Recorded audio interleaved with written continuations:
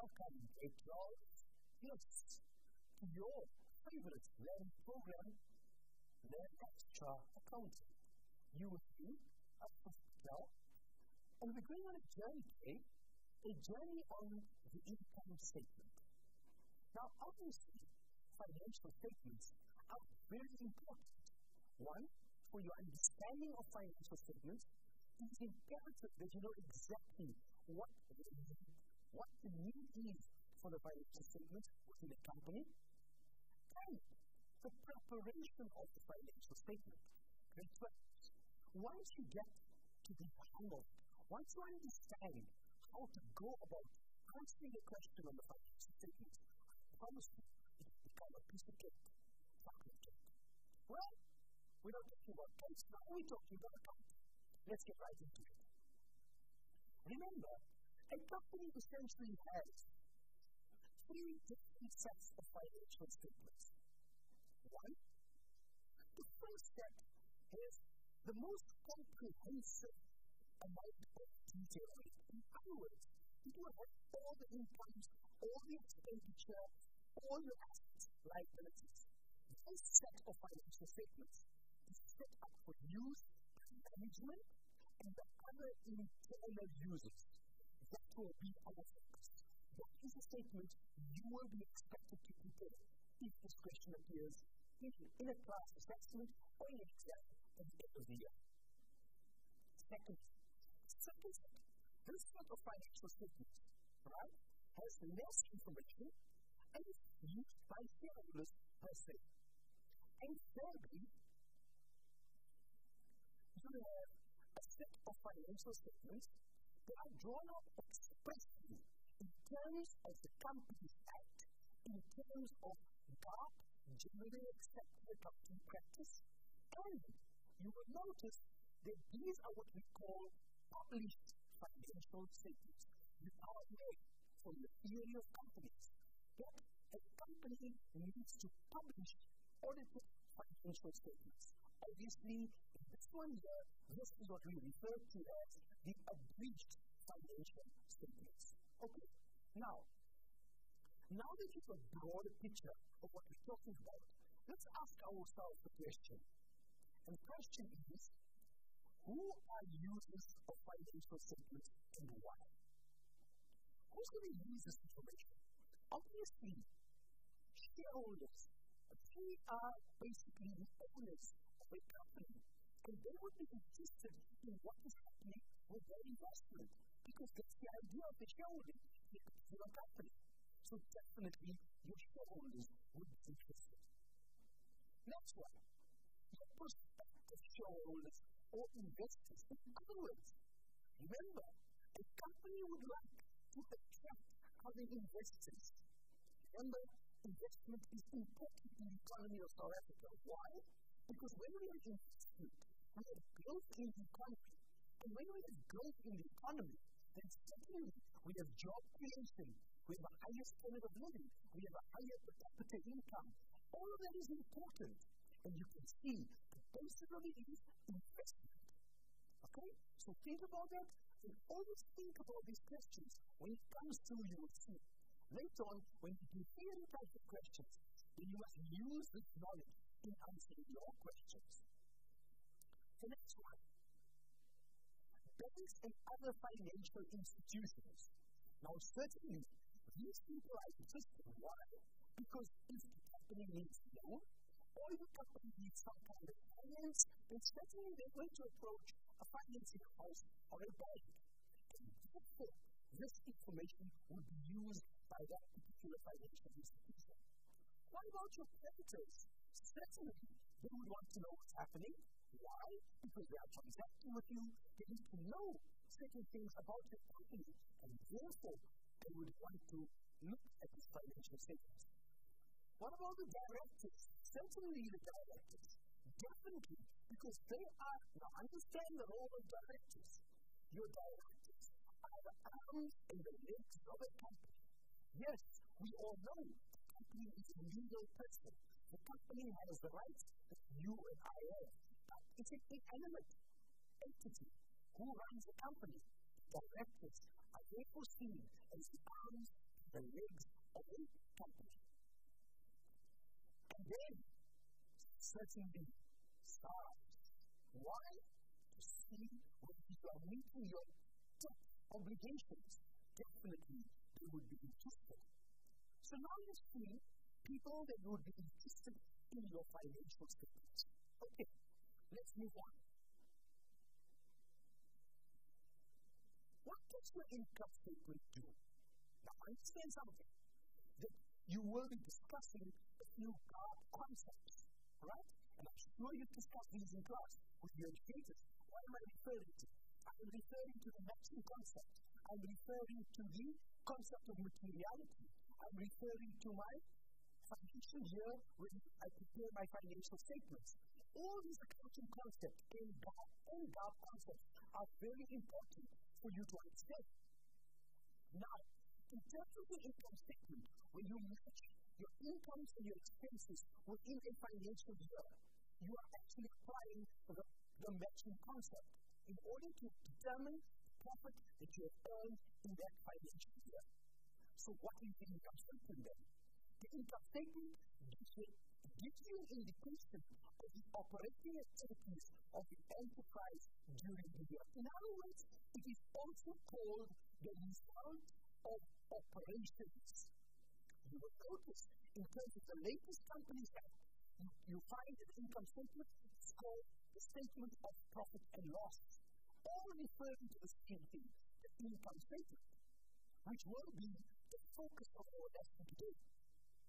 Another statement that we will be doing later on is called the balance sheet, which indicates the enterprise's financial position at the end of the year. It's also the state of affairs, also referred to as statement of financial position. Keep it in mind, but we will not be doing the balance sheet today. That is not the focus of our lesson, but yes, we will be doing another lesson on the balance sheet. Now, if we take our financial statements, and if you ask yourself the question, where's the origination? Very often, you forget where it comes from. Because in your idea, in your mind, you have this idea that it starts from the trial balance. It's actually not.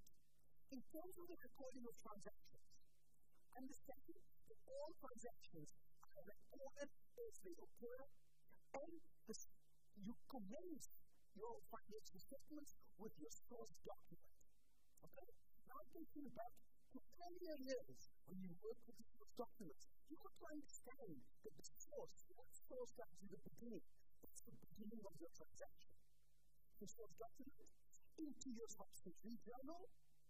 Once you post from your subsidiary journal into your ledgers, and remember that you have a general ledger, you have a debtors ledger, and you have a creditors ledger. Okay. From there, you extract a pre-adjustment trial balance. That would be your starting point if you are doing the financial statements. Obviously, what you impact be your year-end adjustments. So after your pre-adjustment, before adjustment trial balance, you now have your year-end adjustments, and then you have your post-adjustment, post-after, then you have your post-adjustment trial balance. And from this trial balance, you then draw your income statement and close your nominal accounts, you would then draw the balance sheet. Okay? Now, understand this, please, very clearly. It's of critical importance that you understand this here. Your income statement should reflect all incomes and expenses which apply during the period under review. Therefore, the statement will be drawn up to determine a profit for a period. In other words, you will find we say income statement for the year ended. Understand, it starts on a particular date, normally 12 months, and it ends on a particular date. The financial statement of the state starts on the 1st of March and ends on the 20th of February. That is why you find most companies try to align their income statements with that of the state so that the financial year matches. So in terms of returns, it makes it much easier. That's not a necessity. Understand that. Okay. Keep in mind that when you are preparing your financial statements, that they are in accordance with God, your God principles, especially like I alluded to earlier, the matching principle. You match your incomes earned and your expenses incurred for the period under review. I'm going to repeat that for its importance. The matching principle, where you match the incomes that you have earned against the expenses that you've incurred within the period under review. What's the use of terminology? I'm saying incomes that we have earned and expenses that we have incurred. I'm not saying incomes received and expenses paid. Because you will notice a distinct difference between those two statements. So that's the matching concept, not your idea of matching. But don't worry about that. Are we talking about the accounting matching concept? Now, obviously, I'm sure you're familiar with all of this here, but sometimes a reminder is beneficial to us. When we're dealing with incomes, we're dealing with sales, we're dealing with rent income, we're dealing with our discount received, commission income, bad debts recovered, provision for bad debts a decrease, which we'll explain later, the trading stock surplus, a profit on sale of assets. Those are the types of incomes we will deal with when we are doing an income statement. When it comes to our expenses, we have to deal with cost of sales, our rent expense, discounts allowed, interest on loan, or other operating expenses like what? We're talking about water, electricity, insurance. Come on, the list is endless, and you are afraid when there is a company. I'm sure you are.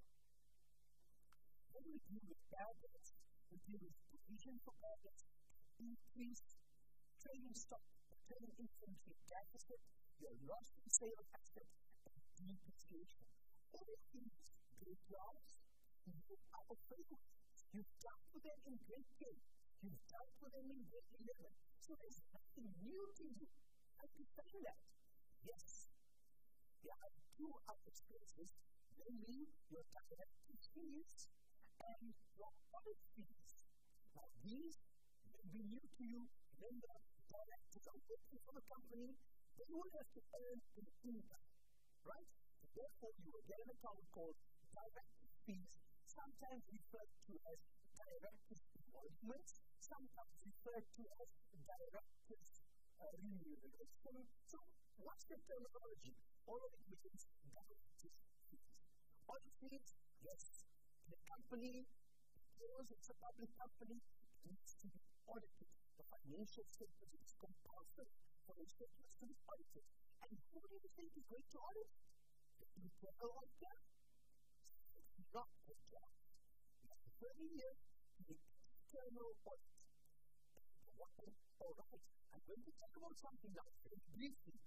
Definitely, we will make reference to it later on in one of our shows where we will talk extensively about the internal to the external auditor. So to stop here for a brief explanation, remember, the company, being a public company, needs to be audited by an external or independent auditor. Right? And the types of audits and all of that, not for now, definitely, we will discuss it with you because the concept is very, very important. Okay. So now we have an overview of the incomes and expenses. In other words, very close, you will see when we do answer the question how we refer specifically to certain items. Right, let's move on. Now we're looking at an income statement. Watch here. Obviously, you'd have the name of the business. This particular income statement deals with continuous inventory system. When you can see, we're talking about a particular way in which our stock is kept. You are aware, obviously, about the actual and periodic. You've done this in grade 11. Now, the format of your income statement. Very often, we find that lenders are not conversant with the format of your income statement. So So, what is important for you to note is that look at the income statement, look at the format, and make sure that you understand the format. Because once format is in place, I promise you half the battle is won. Okay. So you would start off with your turnover, and it's your sales minus your debtors allowances. That's what I'm referring to. The sales minus your debtors allowances. You subtract your cost of sales, right? As you see, watch the use of the bracket here. You can clearly see that the amount is a bracket there, right? That will then give you your gross profit, okay? You then have your other operating income. Incomes, right? We illustrated, if you recall, let's go back there. Let's go back there so you can just recall, these are incomes we are referring you to. These incomes here. Okay, but very important, and this is critical, that make sure that you do not include, or in other words, exclude your interest. Why? You will see it has a place for itself. So, all other incomes, all the other operating incomes, with the exception of interest income. This gives me my gross operating income. That one thing. I now subtract my operating expenses. Again, there's an exclusion there. And what do I exclude? I exclude my interest. That's one thing. Please, I implore you, do not include your interest income or your interest expense under the operating section of your income statement. Please don't do it. Okay. Don't forget you. Look at the terminology. There's so much of rationale in the accounting. Really does.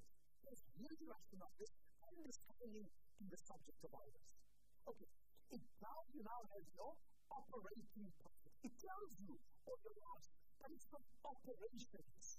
And that is what you see now. What do we do next? We now bring in our interest income.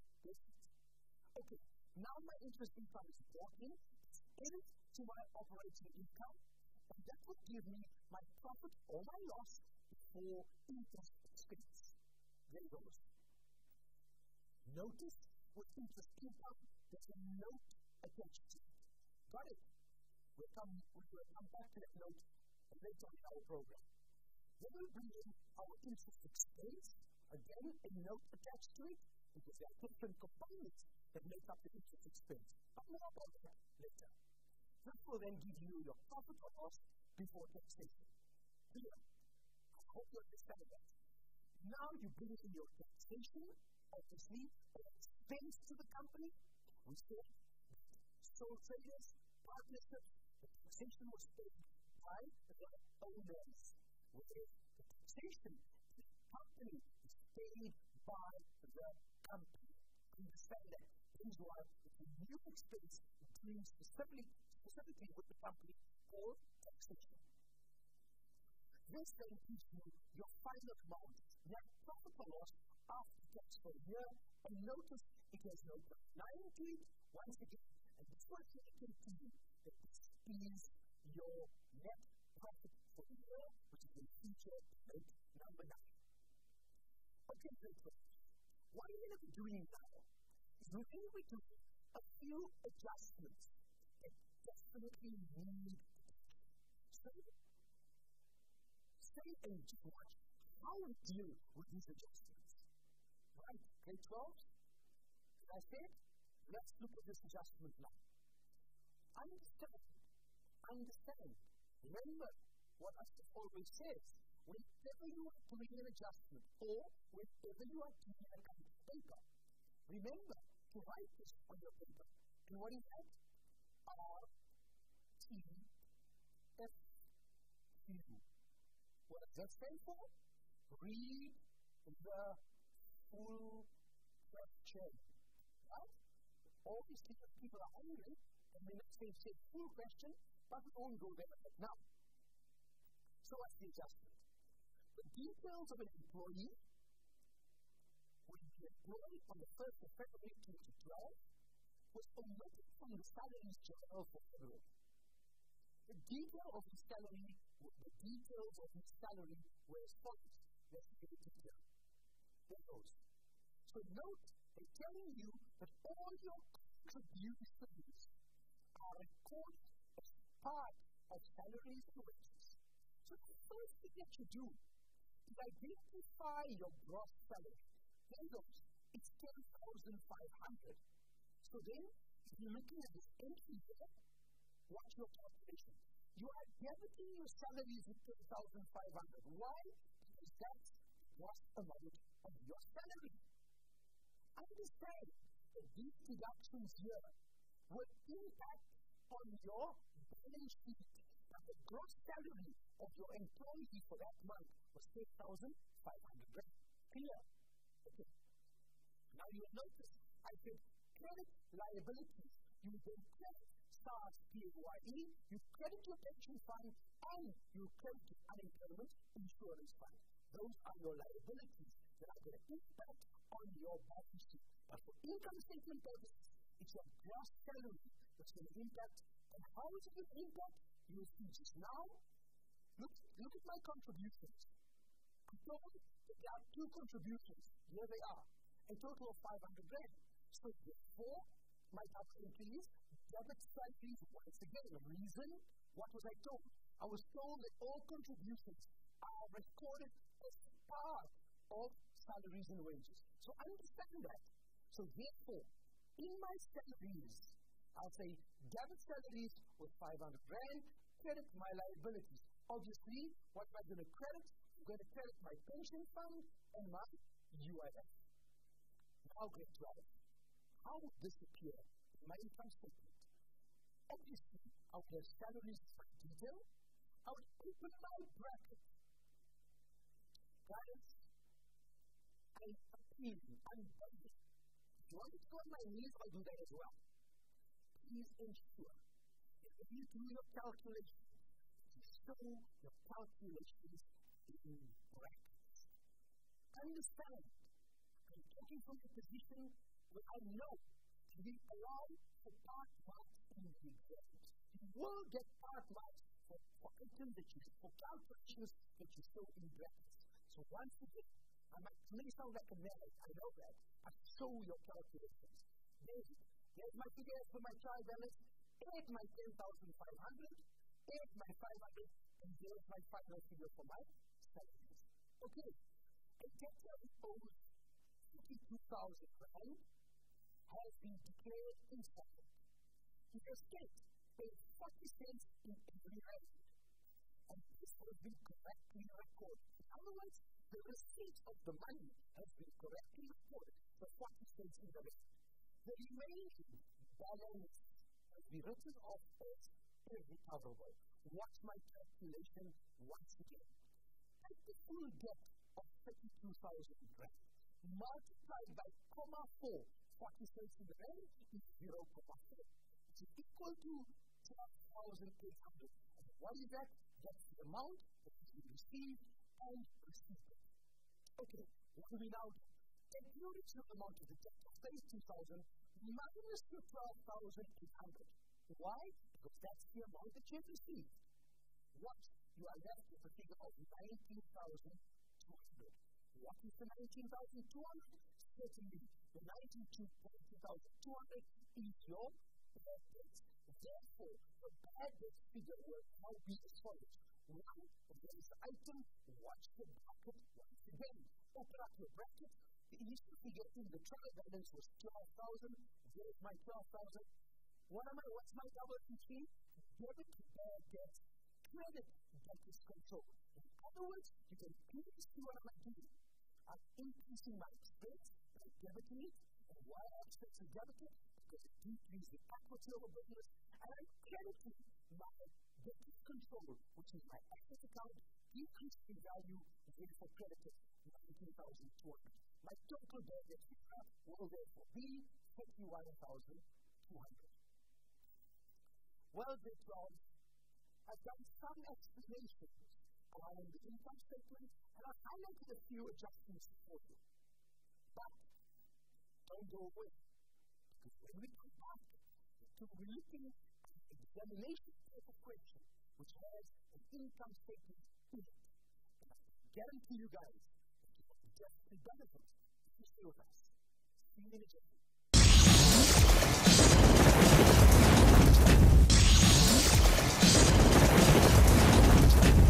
Welcome back, grade 12. Yes, remember, you were extra, you were the challenge. You haven't forgotten, because in the break, you had rest. And now we're back with what we told you, what we promised, an actual question on the income statement. That's right. So when we start off, guys, by reading the information and seeing exactly what is expected of us to do. Now remember, in accounting, you are also provided with an answer book. So your answer book gives you an indication of what's required. So keep that in mind, because remember, many times, the method, it's what we call the modus operandi, your method of operation. If you can sort that out, I promise you, when it comes to A, it's definitely something, a symbol that's going to appear on your results. And that's what you're working for, aren't you? So, in order to do that, let's dive into the question. Let's see how we told. We are told that it's the financial statements question. It's simply limited. You are provided with the pre-adjustment trial balance, right? And they tell you that the company buys and sells uniforms, imported, so it's buying and selling going on. And they also repair uniforms for their customers. Okay, now obviously, any information that is given to you is given to you for a purpose. So please, guys, make notes as you went along. And this is the way I'm working. Use all your highlights in your essay. Make notes so you know exactly the pertinent information is being provided to you. These things are credited to an income account in the general ledger. So important. Just now, right? What do I have in my information? In my information, I have my pre-adjustment trial balance. I'm given balance sheet section, right? And I'm given a nominal account section. Okay, guys, remember, take the figure from your trial balance. Let's go and find this figure. Yes, it's here. Right? What's my figure? My figure is 2,720,000. And immediately what I'm going to do is I'm going to enter 2,720,000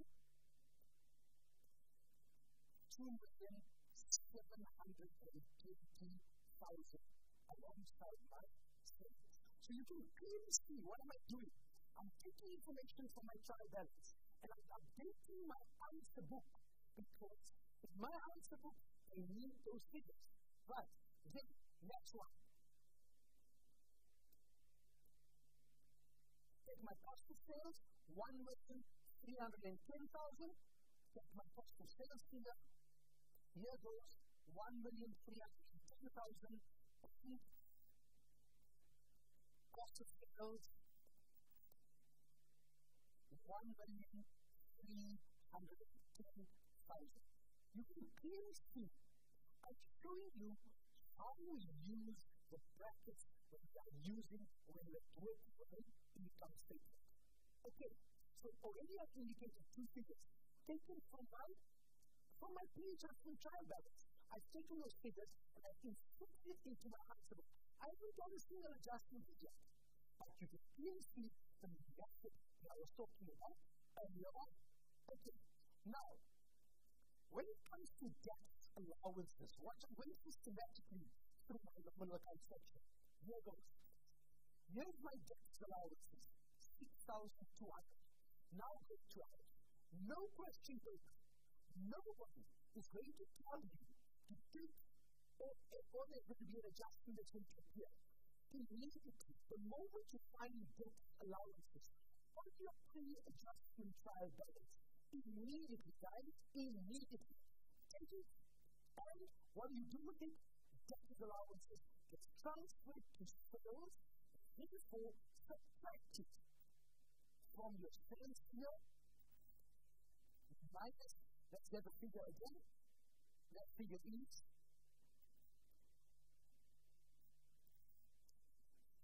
6,200.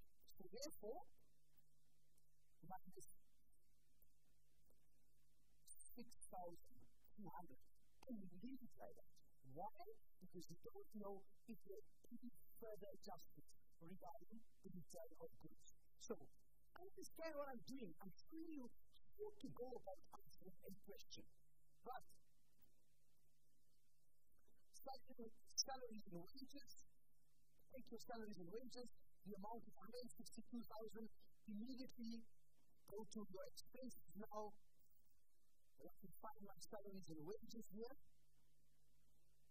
Under salaries and wages, open my bracket. And the amount is 162,000. So here, 162,000. So you can clearly see I'm taking information from my trial balance. This is my trial balance that you see in front of you. And I'm taking the information and I'm putting it, I'm placing it into my answer book without any adjustments here.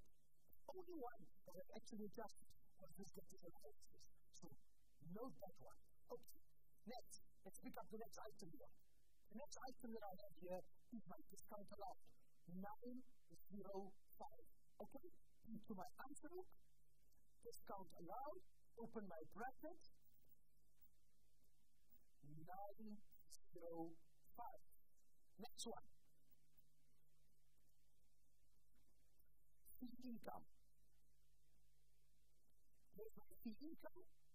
My amount for my fee income is 104,750. 104,750. And here, open my bracket. 104,750. Okay, so you get the good point. You can see I'm taking the amount from my trial balance and immediately inserting that figure onto my answer book. What you see in front of you is your answer book. Okay, let's carry on. So that one's been dealt with. Rent income, 56,000. Take my rent income, go to my answer book, rent income, open my bracket, 56,000 rent. Okay, next one. Insurance, 11,000 rand. So therefore, insurance, 11,000 rand. Insurance, open my bracket. Guys, I hope you understand what I'm doing. Notice, I haven't started with my adjustments as yet. All that I'm doing is I'm taking information from my trial balance, which I put into my income statement, and then you will see when we start with adjustments. Let's check into that. Sundry expenses, 39,250. That's one there. And as you go along, pick the item so you know you've dealt with it. That way you won't forget it. Sundry expenses, 39,250. Sundry expenses, open my bracket. 39,250. Next one. Director fees, 390,000. Director fees, pick up my pen, 390,000. Okay? Next one, remember I've dealt with my director's fees, so I took it off. Audit fee, the amount is 53705. Audit fees,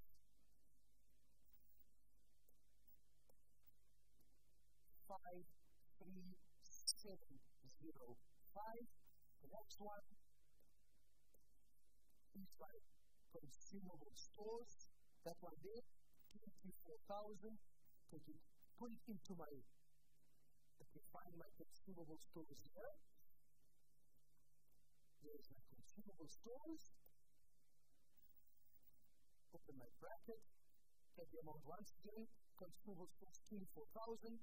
So therefore, 24,000. Okay, so again, you will note as I'm going along, all that I'm doing, taking information, updating, putting it into my answer book because I'm going to be using it. Let's get it on. Almost there. Interest income. Watch my interest income. 2,500. There's my 2,500. Watch guys. Like we said earlier on, do you recall you will not show your interest income under your other income. Notice it doesn't appear there. Interest income appears at the bottom. Interest income. The amount was, let's get the amount, 2,500. Therefore, interest income, 2,500. Okay, I think there's one more that we have there. Let's start the interest income. Now, one that definitely needs your attention. Watch there. This one there. Marked off clearly on your trial balance to indicate to you that yes, it's appearing in the nominal account section.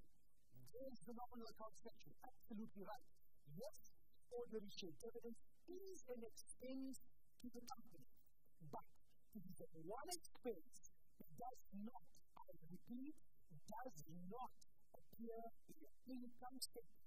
So the moment you see it here as an expense under the nominal account section, indicate that outside it, balance sheet and retained income event.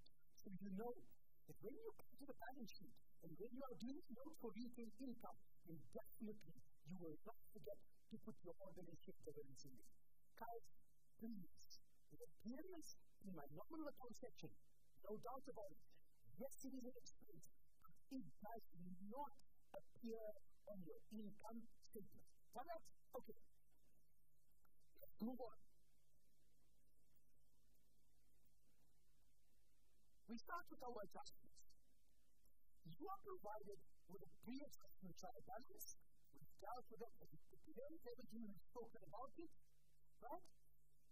We've read all of it already. Now we come to our adjustments. It says there, prepaid expenses in respect of sundry expenses at the end 3,200 have not been taken into account. Charles, I want to take you back here into this one here. And I want to show you something here.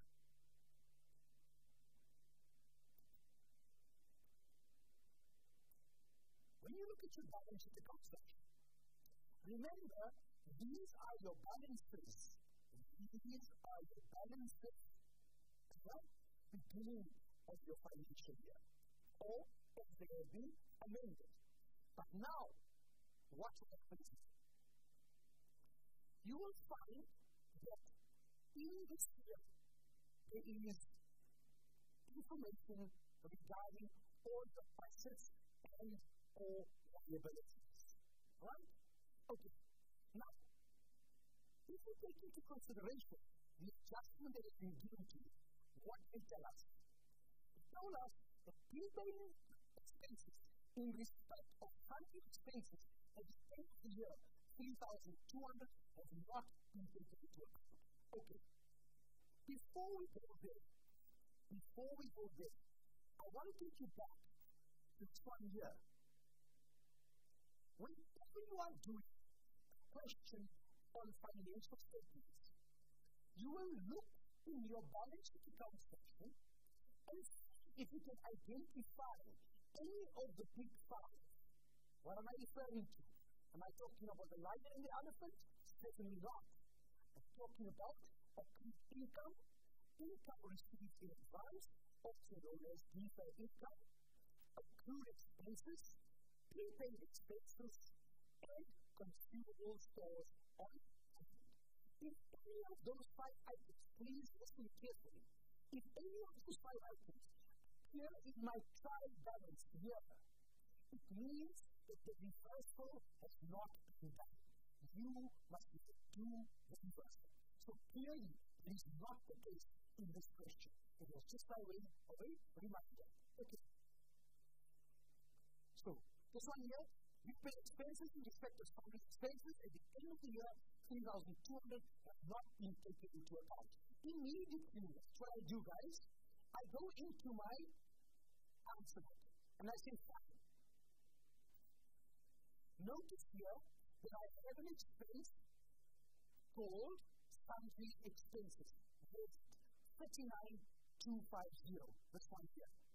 There was 3,200, which we have not taken into account.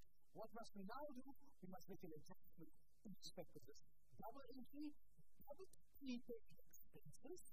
Why? It's a temporary asset account. Debit prepaid expenses. Credit sundry expenses. That's right. Go to your sundry expenses now, and you say, because it's an expense, right? Let's just get the amount once again, 3,200, because it's an expense, and the expense is actually decreasing. So, into your sundry expenses, and you say, minus 3,200. Watch, you got the calculator, 39,250 minus your 3,000 is equal to 36,250. There's your answer, 36,250. You can clearly see you have done an adjustment. You have adjusted your sundry expenses based on the information that is given to you. Okay, next adjustment.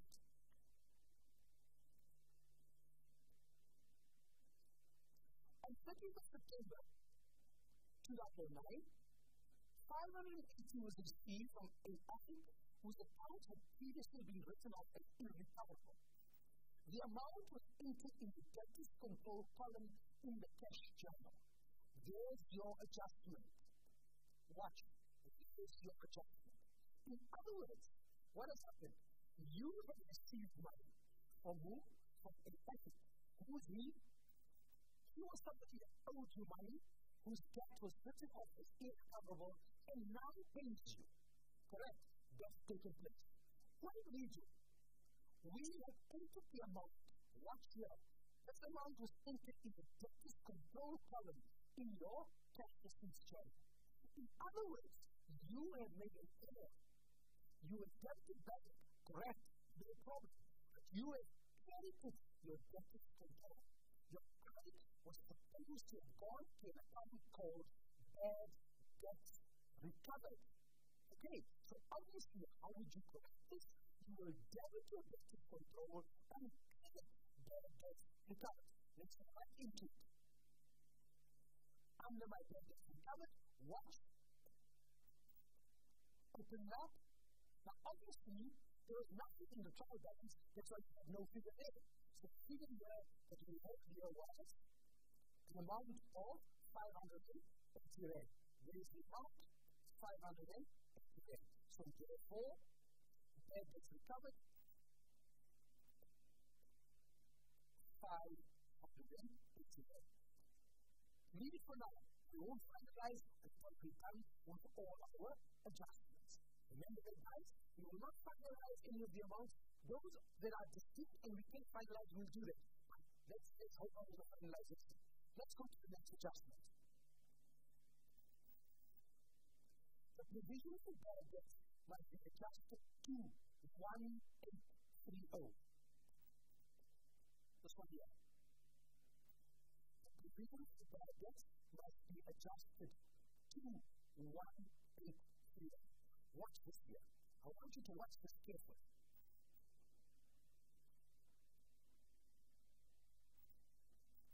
Open up an account. Provision for bad debts. I'm going to go into my question and find my provision. What was my provision figure? It should be on my previous page. Let's get it here. Watch. Provision for bad debts. My amount is 1,440. What type of account is provision for bad debts? Provision for bad debts is a negative asset. Yes, guys, a negative asset. What is a negative asset? A negative asset is an account that reduces the value of your asset. It has a balance of 1,440.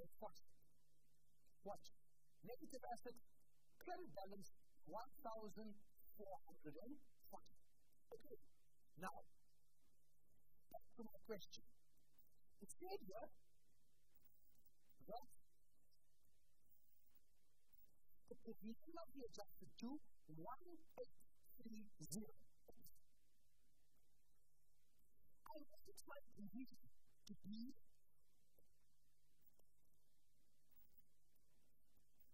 1830. Got it, guys? Now look at this here. And please, if you understand this, you will understand the need for this key account. It's there to make you understand what you are doing. Ask yourself the question, what do you want to do to your provision? In standing on the amount of 1,440, right? So obviously, you want to increase it. You can see that from 1,440 to 1,850. So you take your 1,850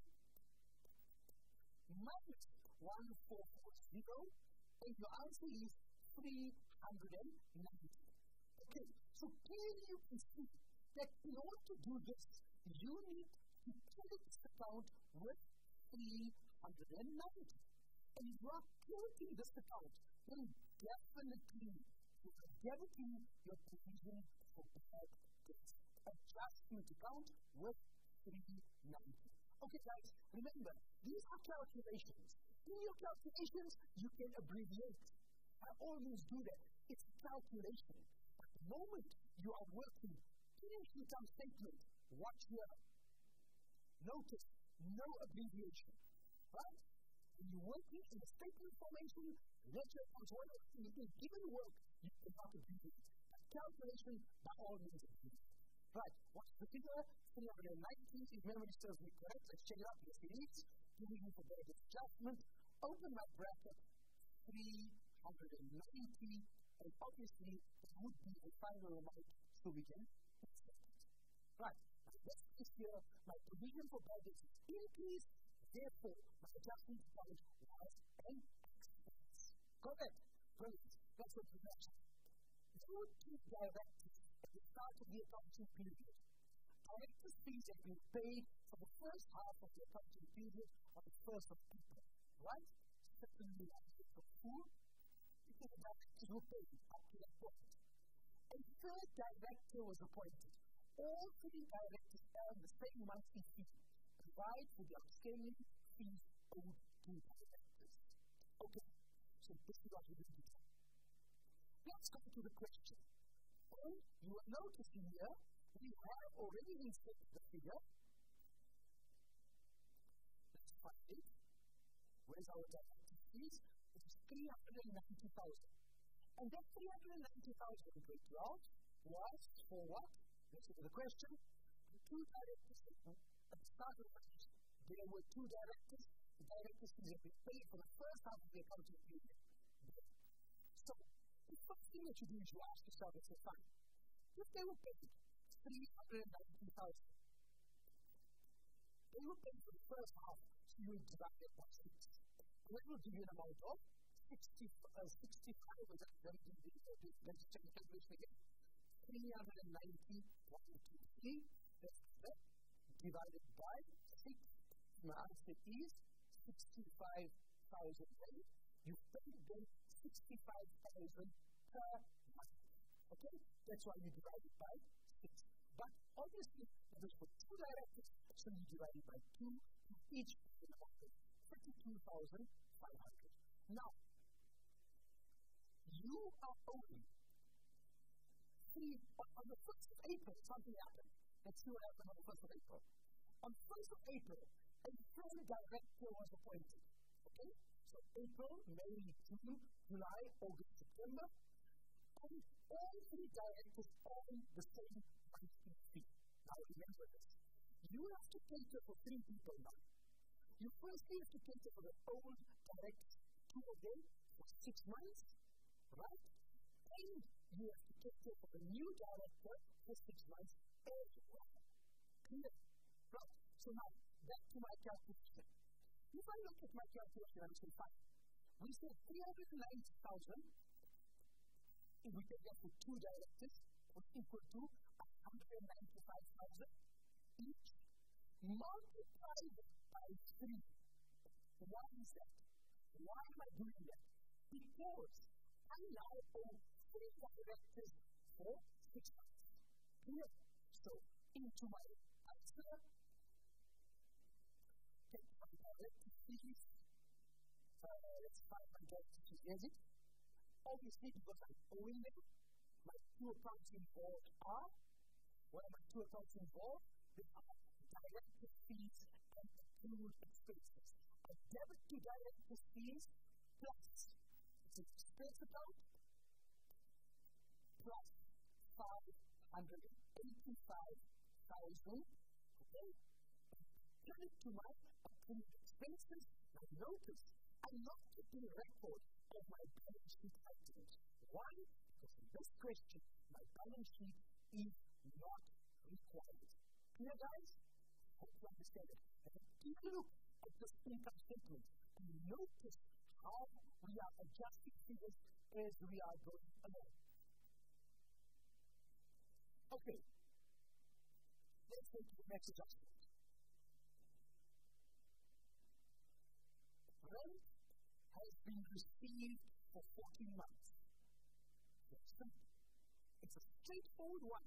Unlike the one that I did in our previous segment of our show. Can you recall that one?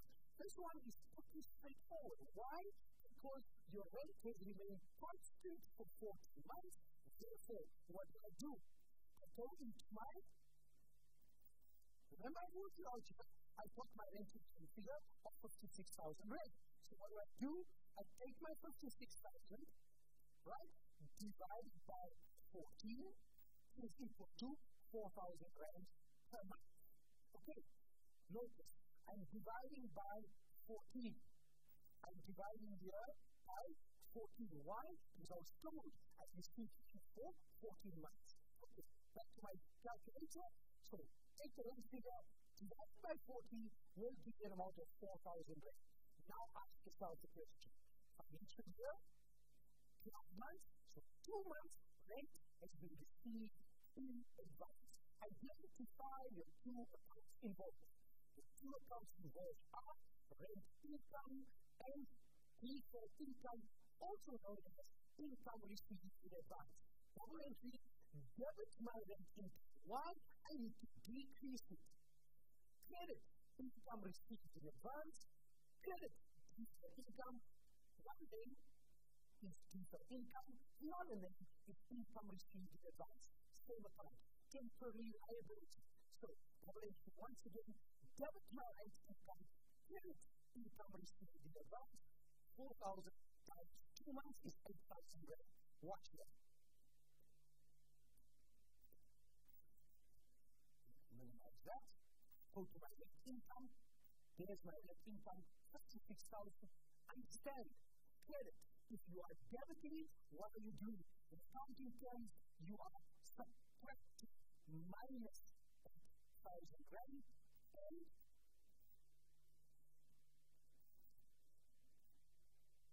56,000 minus your 8,000 is equal to 48,000.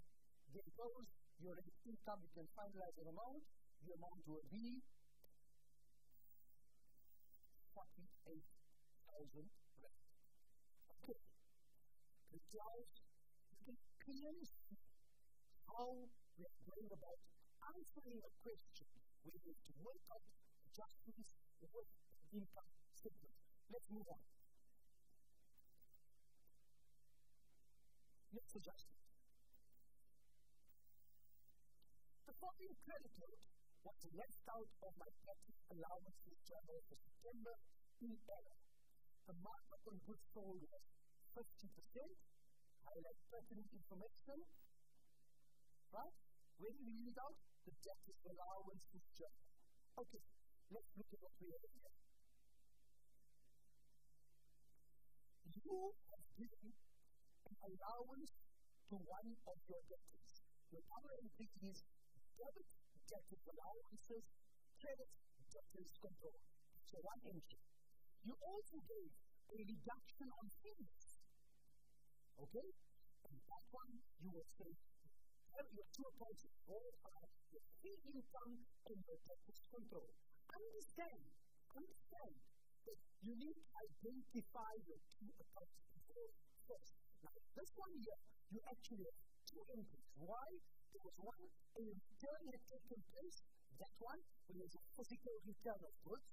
And number two, you had also given your debtor an allowance because of a repair on a certain uniform. You remember at the beginning of the question? They said, we buy and sell uniforms and we repair uniforms as well. Okay, let's take the first part of the entry. The first part of the entry is where we are saying debit debtor allowances, the amount was 9,600. Okay, watch this here, guys.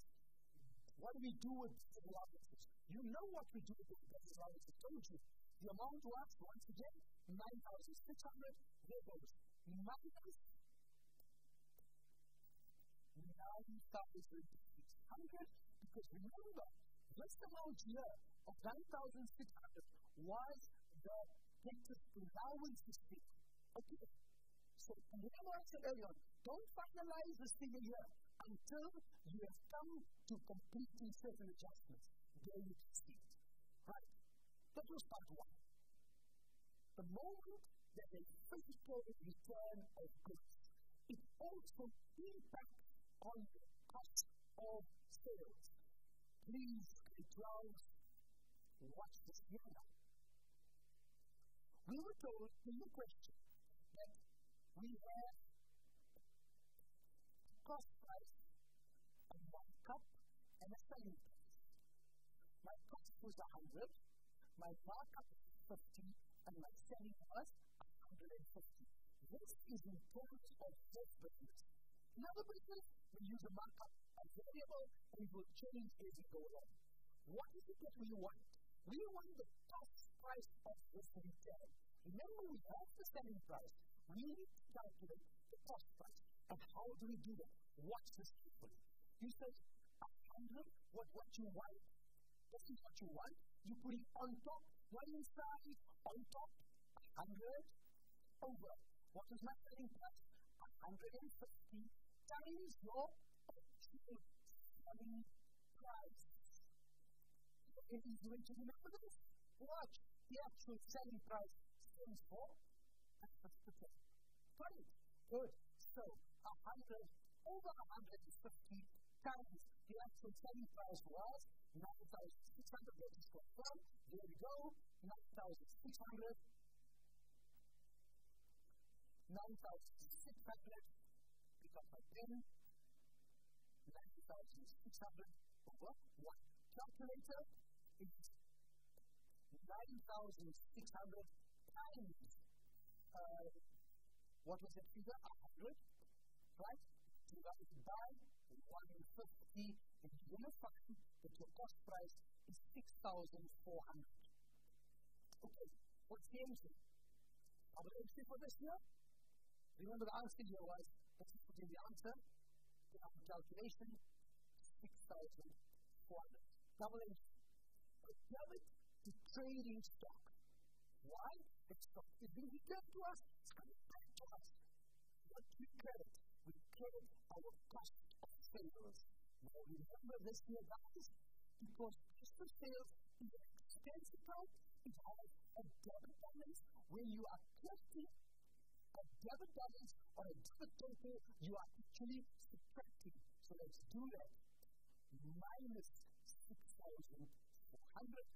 Today we completed one part of the entry that dealt with the return. Right? Let's look at the second part of the entry. There is a reduction of fee of 750. That's one day. Two accounts involved. Remember, we had what is called a fixed income account. This goes, right? So, debit the fixed income. Why? It's an income account. You want to reduce it. Something that has a credit to reduce it to debit it. then by debiting it, you are subtracting. So, minus, in my fee income, minus 750, you are debiting your fee income and crediting your debtors control account. Remember, once again, I'm not keeping a record of balance sheet items. Why? Because in this question, the balance sheet is not required. But easy, isn't it?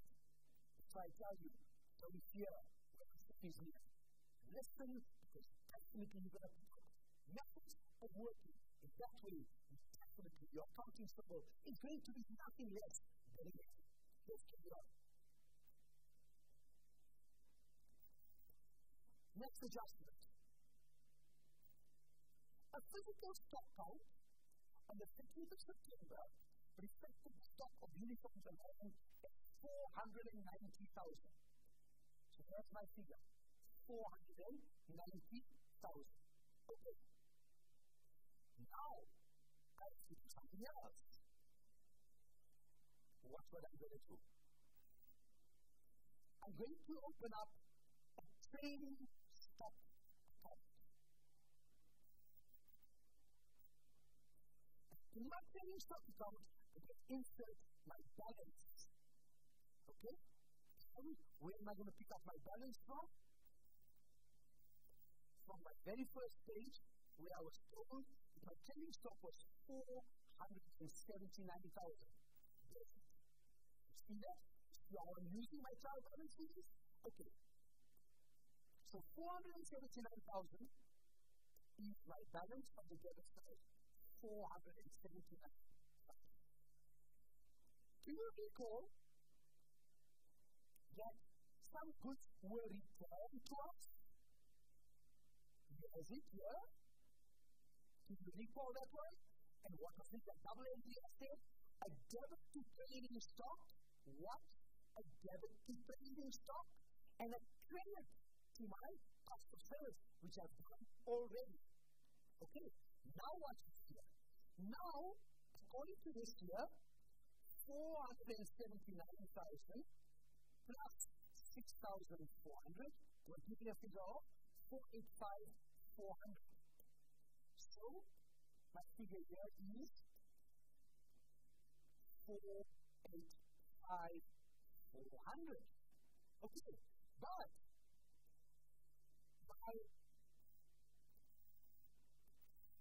what did my adjustment tell me? My trading stock on hand amounted to 490,000. So, my balance is supposed to be, in this account, my balance is supposed to be 480,000. You clearly see here that there's a difference. What is the difference? According to your records, you have stock to the value of 485,400. According to the physical count, which is the accurate count, you have stock to the value of 490,000. Got that? So now, the difference remains 490,123 minus 485,123. Clearly, you can see the difference there of 5,000 rand. Let's just check if my math is right. No, definitely my math is wrong. Why? Because I'm generic. Let's check again. 491,223 minus 485,400. Now what's it? 4,600 is my correct figure. I now need to adjust. What must I adjust? My trading stock account. Trading stock account, I need to adjust it with 4,600. To do what? Look at your trading stock account that you have in front of you. You need to bring up 485,400 to 490,000. How will you do that? By debiting it with an amount of 4,600. Here it is. 4,000.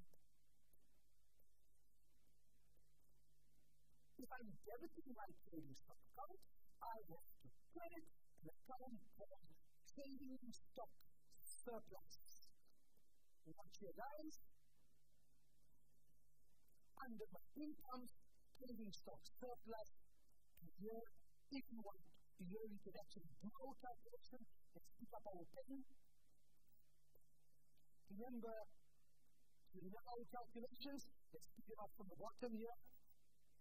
It was 479,000. You can clearly see that you had 479,000. Right? You added 6,000 plus the 6,400 that you retained, and you compare it with the 490,000. The 490,000 that was there. So therefore, you take that into account. Your 490,000 here. Remember, you can put in your 490,000 here. Just to explain to you that if your comparison is with that, this resulted in a figure of 4,600.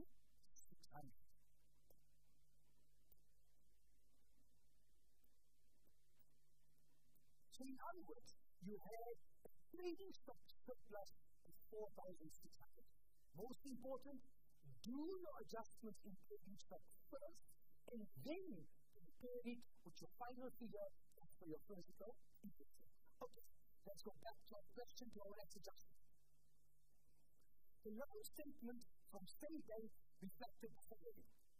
There are your balances. Now, this is critical. Because very, very important. Note what I do. How I go about doing this particular question. Watch. I'm going to go into my answer. I want to show you the calculation. So this is what I want. I open up my account. And the account that I'm going to open is my loan account. Let me start off with my information. What do I know? My balance at the beginning of the year was 150,000. Right? So, opening balance 150,000.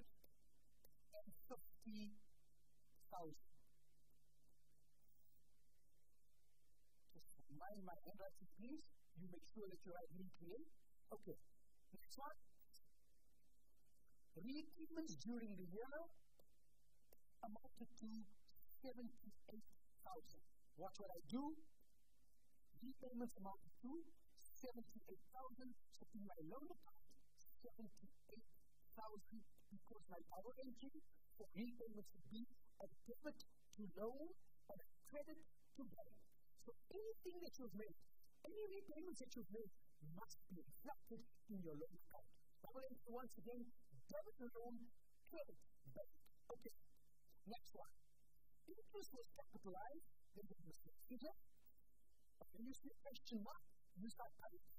No, don't fear. When question is here, it was already shown you exactly what to do. Balance at the end of the year amounts to 90,000. There we go. 90,000 is my closing balance. Watch it, guys. 90,000 is my closing balance. And there, because the balance brought down, it's also a balance capital. Okay. Now look at the loan account, because it's going to give you important information. Watch. Let's clear that. What information do we have? We know that we have 78,000 plus 90,000. So therefore, 78,000 on the debit side plus my 90,000 on the debit side is equal to that 168,000 minus the 150,000 on the credit side.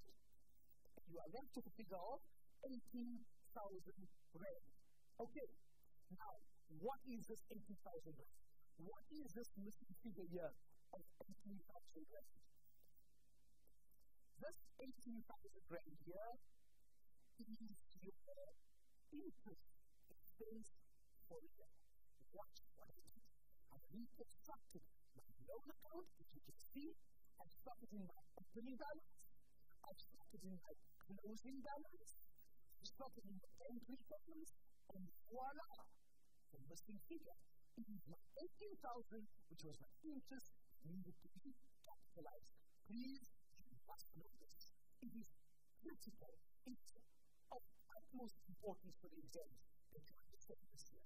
Okay, so 18,000 is my interest expense. What? Interest expense, 18,000. Strategy. Okay, next adjustment. Right, let's look at the next adjustment. What are we doing here? We are told that depreciation on vehicles is calculated at 3% per annum on the diminishing balance method. Watch this, great George. Watch this here. Right. The first thing that I do is I work with art. Do you think I'm expecting you to sketch me? Certainly not. This stands for amount, rate, and time. Okay, now into the question. The question says, vehicles are 3% per annum on the diminishing balance method. Therefore, what I have to do is get my information. What's my vehicles? Vehicles that cost 220,000. So I say fine, take the 220,000. Because it's the diminishing balance method, I need to subtract my accumulated depreciation on vehicles. There goes 41,000, and it's from the figure for you. Accumulated depreciation of vehicles, 41,000. That one there. Okay, so I've got my vehicles that cost 220, and I've got my accumulated depreciation vehicles, 41,000. So therefore, guys, minus the 41,000,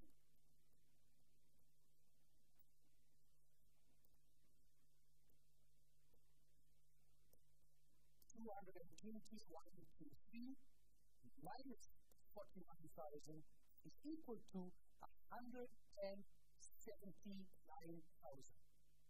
Notice that I'm taking my cost price, subtracting my accumulated depreciation to give me a carrying value. In other words, you're calculating depreciation on your carrying value.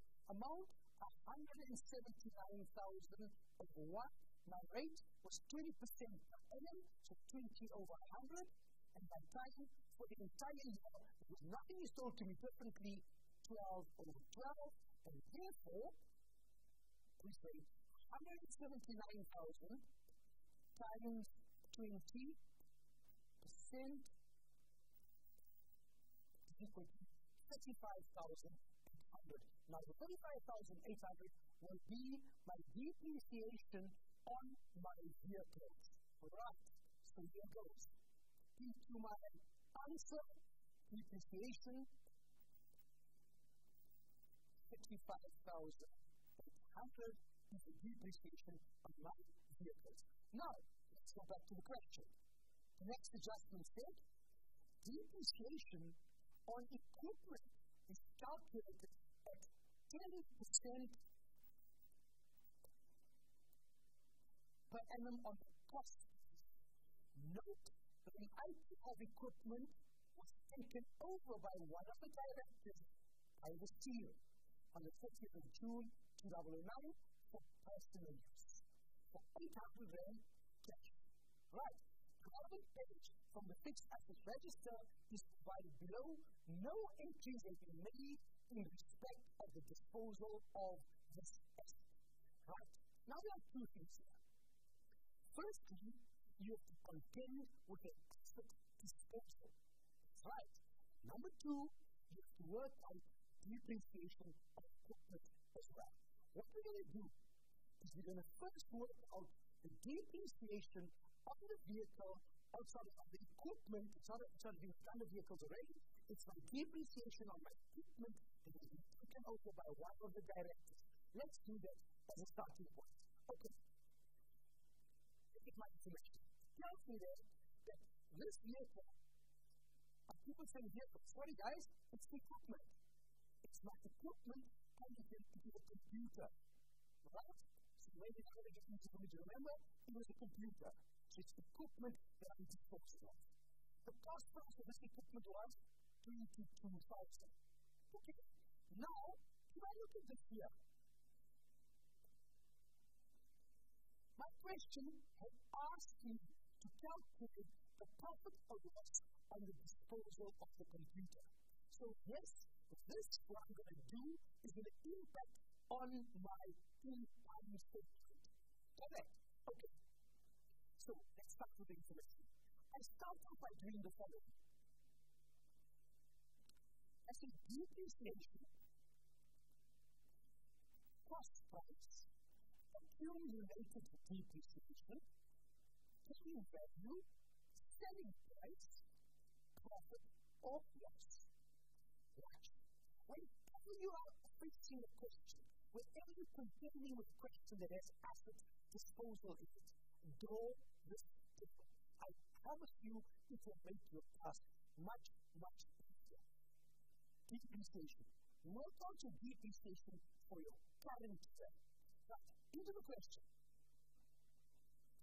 I am selling this asset, namely equipment, in June. Right? So it's happening in June, so year goes. I need to do a calculation to calculate my depreciation on this equipment, namely the computer. I know that it's a 20% on cost, so once again, I'm going to use my art, my amount, my rate, and my time.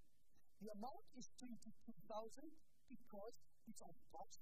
My rate is 10 over 100.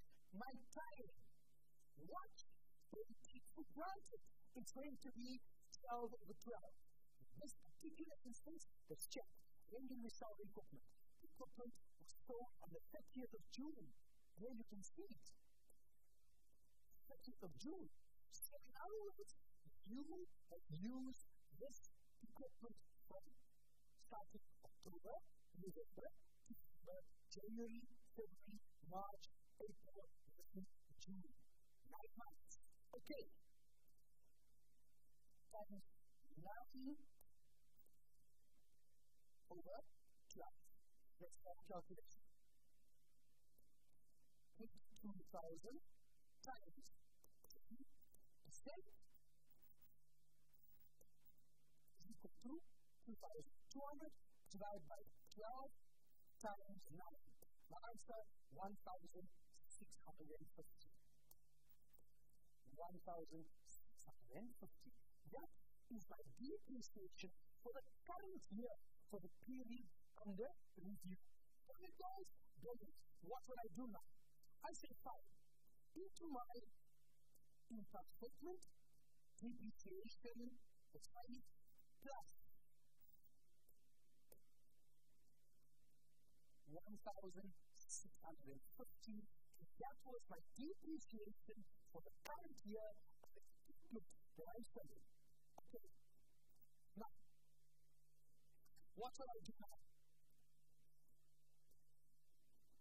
I say that was 1,650. Put it in my table.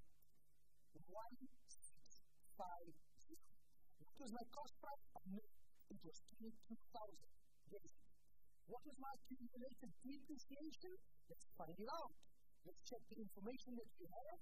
My accumulated depreciation on this bit of equipment at the point at the beginning of the financial year was 5,500.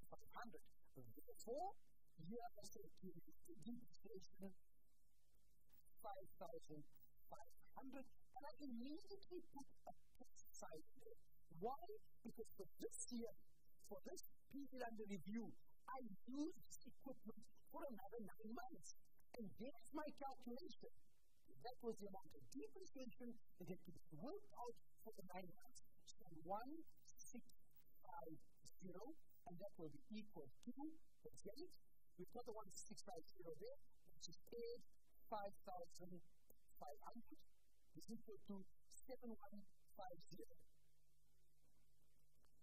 77150. Okay. Now, take the cost price of 22,000. 22,000 minus 7150 is equal to 14,850. Okay. Let's get that increased. 14,850.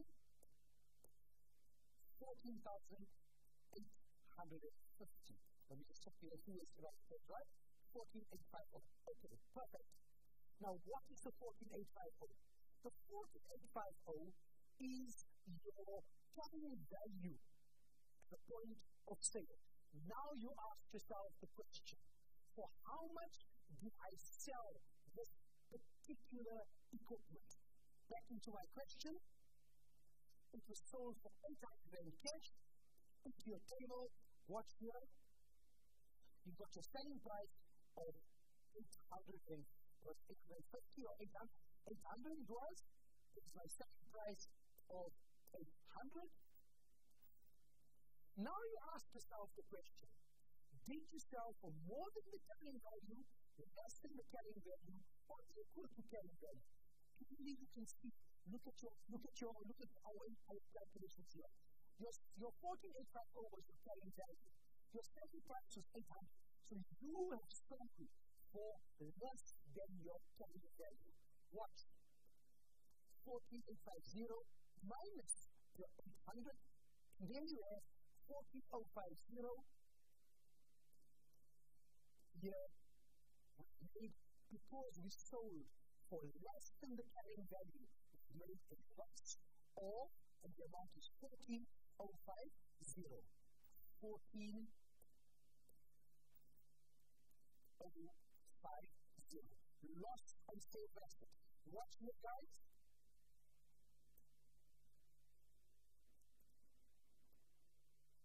Let's go to my income statement. Under my loss on sale asset, 14, the figure was 14,050. There goes 14,050. Right, what are we left with? We now have to calculate depreciation on my own unsold vehicles. What we do? Right, back to the question. If we get the information that we have here,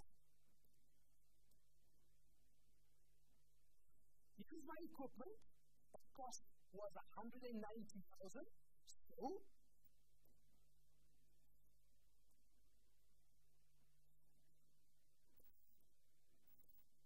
it's 190,000. 190,000. Remember, I sold equipment with a cost price of 22,000, so minus 22,000, right? So let's do that. 191.23 minus 22,000 will give me 116,000. That's 116,000 that I left with.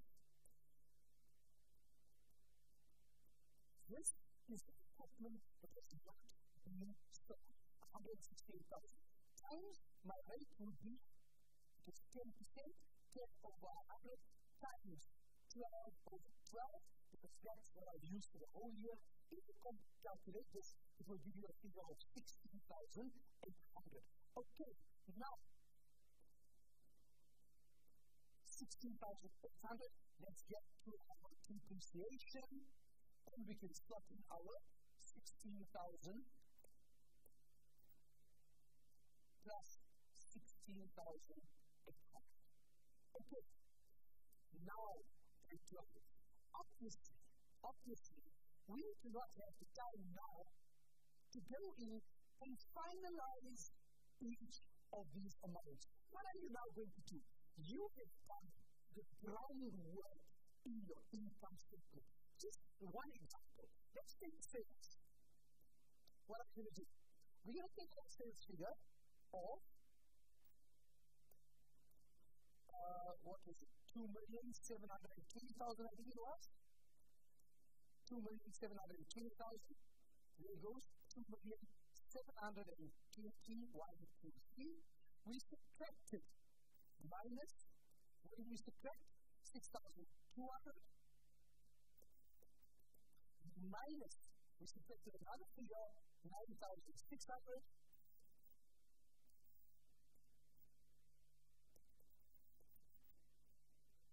It's equal to 2,704,200. 2,704,000.